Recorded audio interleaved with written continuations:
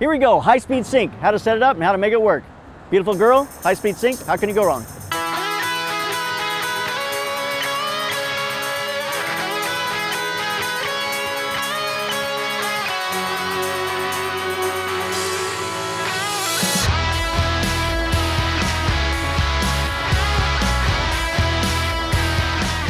Hi, this is JP Morgan. Today on the Slanted Lens, we're downtown Los Angeles.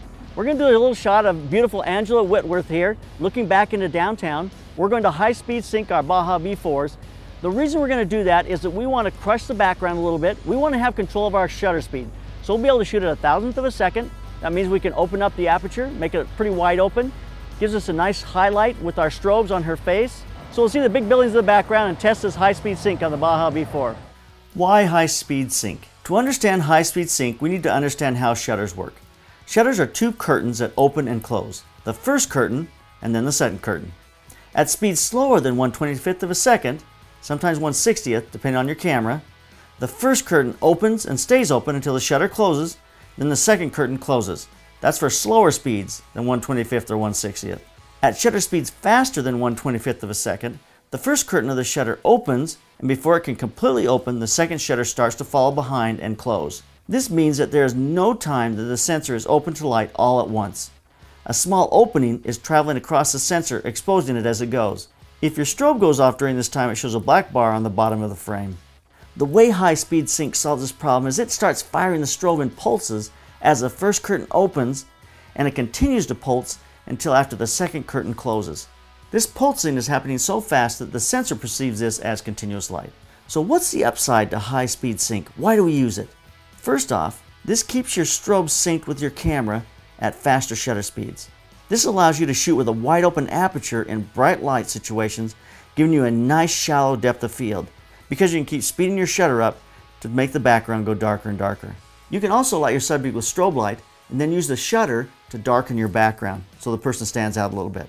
Remember, shutter controls ambient light, and we match the aperture to the power of the strobes. So if we choose f5, now we can move our shutter speed faster and faster to make the background dark enough to either let the person stand out or to make it dark enough so that it matches the strobe light on the person's face.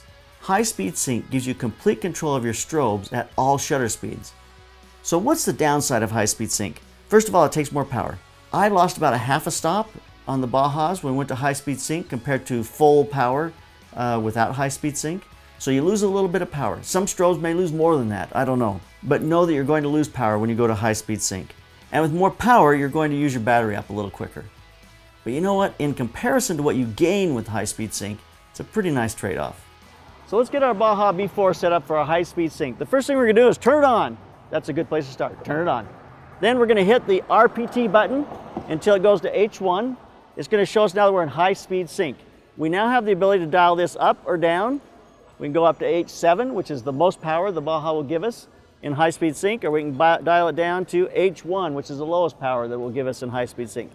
We're going to keep it on H7. That'll give us the ability to shoot at 1,000th of a second, which will allow us to crush the background just a little bit and shoot a little more wide open with our aperture.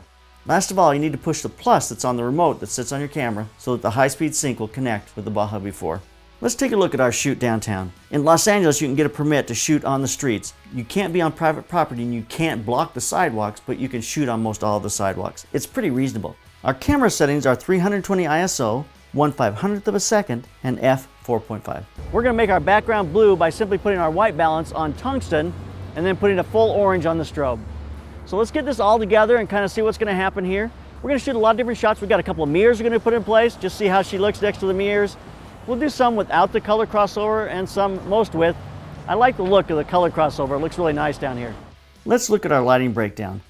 Our key light is a medium silver line softbox. It's going to give us a really nice highlight on her skin. I'm going to allow the shadow exposure to be bright enough so that it shows blue into the shadows on her face. That's it, one Baja V4, Dynalight medium softbox, and a full CTO. Here are some of the images unretouched. You know, it's so nice to be out and not have to worry about power. The battery-powered strobes these days are just fabulous. I then put on the 15 to 30mm Tamron lens and shot some more images. I love this wide-angle look. Last of all, I added a second Baja V4 as a rim light on the camera right side. And then we took a mirror that we had, flipped it upside down, put it up underneath her chin, and reflected just a little bit of white light back into her face. Here's a quick lighting buildup. Key light, rim light, just the white back side of the mirror became a reflector card to bounce a little light underneath her chin. Here's some more images with that 3-light setup. I then took one of the images into Nik software and I put a bicolor filter on it. So I put a little bit of green in the corner, allowed it to kind of gradate to a little more blue up in the upper corner. Just thought that was interesting. I hope you learned something about high-speed sync today, how we can control the background with the shutter, whether it's long or short. So check it out, use that high-speed sync. Post note, the reason I like high-speed sync on a monoblock compared to those little tiny flashes is that you got enough power to do something with. I hate those little flashes. Keep those cameras rolling, keep on clicking. And don't forget to buy one of our t-shirts that we don't have yet.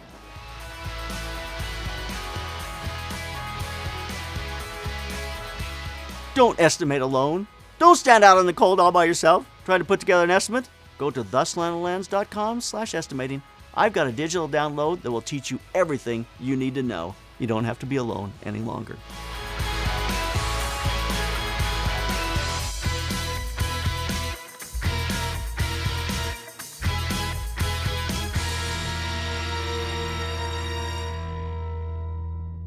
Hi, this is JP Morgan. I'm a short man on a box with a tall woman.